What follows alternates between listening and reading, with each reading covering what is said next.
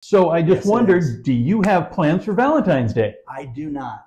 I do not have You don't Valentine's have Day. plans. No. And how are you with that? I'm okay. I'm okay. I'm fine with that. You know, I'll tell you, last Valentine's Day, I think that you've once said that Valentine's Day is amateur hour, Yeah. and that people think that they have to have a date for Valentine's Day. And when you mentioned that to me last, I'm like, gosh, what did I do last Valentine's Day? I was chasing this one woman that didn't work out, and I ended up having dinner with my foreclosure buddy Doug. And it's funny, I met a woman in the restaurant that night too, so it was kind of funny. But ended up hanging out with my friend Doug and bought him dinner, and he has soft hands, so it's nice.